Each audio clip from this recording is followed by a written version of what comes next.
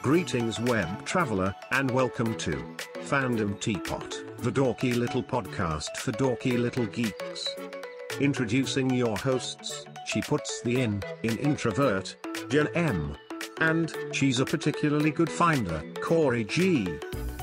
Hi everyone, and thanks for listening in. This is Fandom Teapot, and I am Jen, and with me is my friend, Corrie. Say hi, Corrie. Hi everyone! Hi Jen. So nice to be here today. You say that, but you just came back here from getting a blood test done. Yes, 5 vials of blood were in fact removed from me this morning. But it is okay, because Jen always gives me, sustenance when I come to her house. Yeah, I'm just like, here, water. Yeah. Sit down right now. Pet my cat. Calm down, it's fine. Doctors are not all vampires. Probably. Probably not. Yeah. Probably not. Yeah. So speaking of vampires, though? Speaking of vampires, though, by that we mean probably not at all about vampires. Maybe? I could tell you all the things wrong with the Twilight universe. Not the Twilight story, mind you, but the Twilight universe. But as Corrie just hinted at, we are talking today about different universes, fictional universes, that would actually really suck to live in. For example, a little bit of a self-plug-in, self-promotion. I have a YouTube channel where I do episodes of a series I called Fridgestuck, where I literally talk about the Homestuck universe ad nauseum until people are sick to death of hearing about it. They're not sick to death of it yet, though. No, not yet. I'm still getting so many hate comments on my Eradia video. There's no leaving that. YouTube hate only makes her stronger, you guys. But, yes. But I think everyone who reads Homestuck, they really like the idea of living in the Homestuck universe, because you get to go on magical adventures with your friends, you get superpowers, you can create a new world just like how you want it. Except they ignore all the bad stuff. Provided you can figure out how to play the game before meteors hit the Earth and kill everybody. Yeah. Especially, you gotta make sure that you're one of the named characters, because there's a high chance that if you're not a named character, you're gonna die before the first act is even over. If you're not a named character, you are going to die within the first roughly 10 minutes of the story. Oh gosh, the first 4 minutes and 13 seconds. Haha! That's a Homestuck joke, That's a guys. joke. But even if you are one of the named characters, though, that's where Homestuck differs from every other fantasy universe, because, obviously, in many fantasy worlds, or, basically in any story where you're not the protagonist, it's just a pretty rough time. But in Homestuck, even if you are the protagonist, you're gonna die. You're gonna die. At least once. At least once. Is there anyone in Homestuck who does not die at least once? I don't know. Does the mayor count? Okay, except if you're the mayor. Because the mayor's awesome. Yeah, the mayor's awesome. And Serenity the Firefly. Oh, that's true. Serenity the Firefly doesn't die. But she was encased in amber for who knows how long, so that might not count. And technically, I'm does the mayor count, because he does get, jacked, around the end of... Does he die? I don't know if it counts can't remember. or not. Sorry, we're rambling, you guys, but we should be talking about more things, other fantasy, fictional universes that would actually really, really suck to be part of. Corrie, I think you've been waiting to talk about this for a while now. Tell us about Harry Potter. So, Harry Potter, okay, okay, listen, you guys. Now, Harry Potter was written, right, as, this beautiful, Harry's got this terrible muggle life, and he gets to go into, a secret, you tap 3 bricks, secret door opens up, wow, magical wizarding universe, you get to go to magical wizard school, make friends, this is great. Here's the thing, wizards in Harry Potter are just terrible, awful people. I think we can agree that after Fantastic Beasts, the American wizards are yeah, don't marry muggles. Yeah. And we're like, oh gosh. I know, it's actually But that's funny. like that's just the top of the thing. Well, it's actually funny because there is just super racism. Like, everyone, even Ron's dad is like, like, he loves muggles. Oh yeah, muggles are just like his big hobby, his big fascination. Yeah. What is the function of a rubber duck? Yeah, like, he's like an expert, but he like treats muggles like they're like, still doesn't see them as people. Just like a He's curiosity just, like, that he's he's just, so like, obsessed with. Wow, it's amazing. How did they get on without magic? It's like, dude, like, technology has gotten on without you. And so that's the other thing about Harry Potter, is like, they ignore technology to their detriment. Every one of those books, it's like, okay, we're gonna write with a quill. Guys, oh gosh, and it doesn't, it never even says magical quill. It just says quill.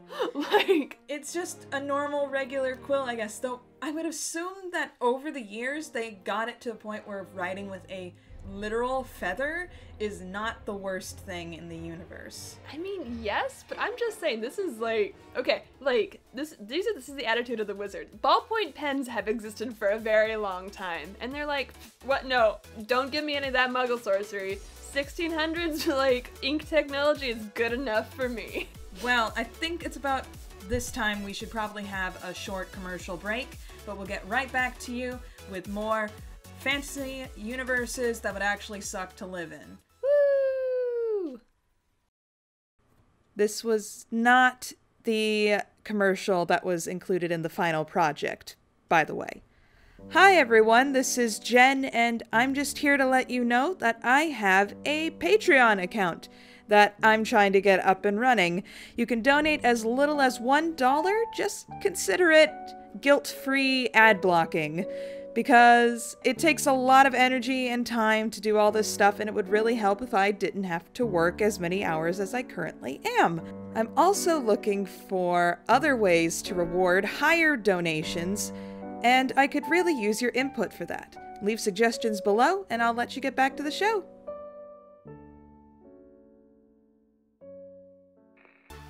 Yeah.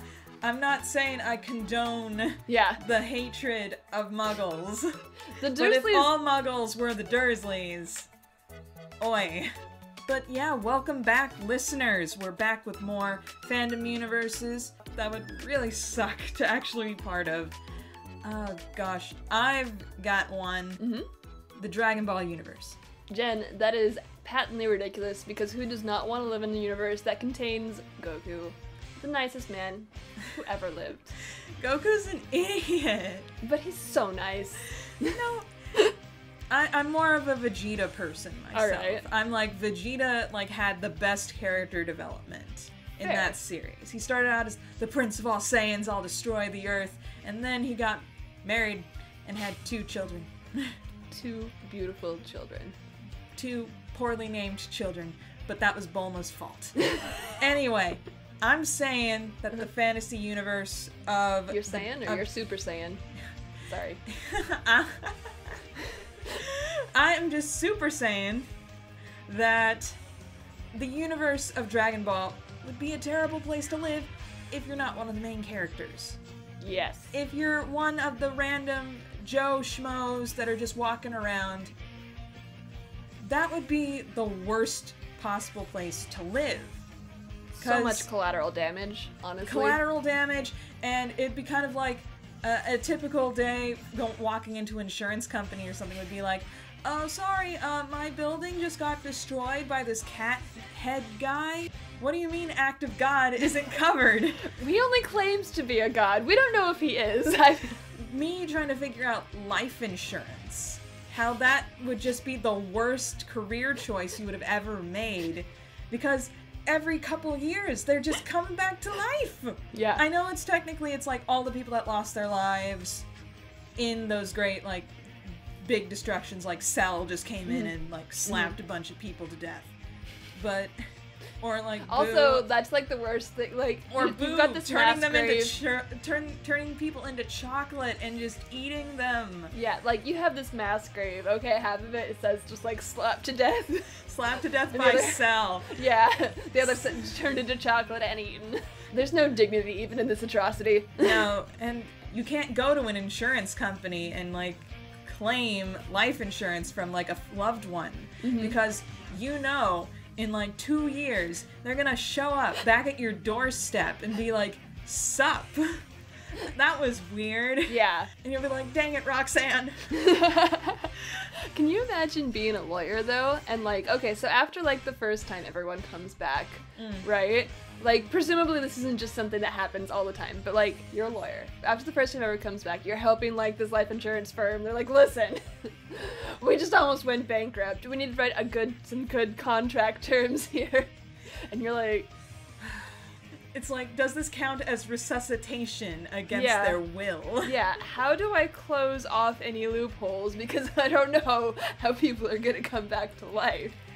Oh gosh, it would just be awful. Have to rebuild everything, and people will be dying and coming back to life all the time with all these terrible alien disasters that are coming to Earth just to find this one guy who is like Superman, but not. Yeah.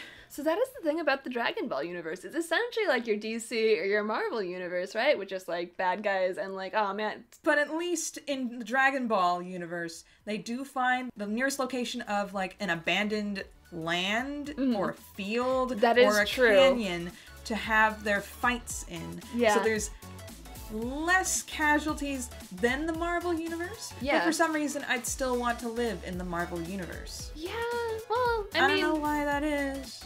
We've actually reached the end of our time here. So it was actually great talking with you, Corrie, about all this information. I mean, I'm not done, Jen. Like, listen. We're gonna talk more about Harry Potter off camera, right? We're gonna talk more about this without the podcast running. Okay. It'll be a great afternoon with just tea and... But yeah, thank you guys so much for listening, and we will see you all next time. Later. Bye. Bye.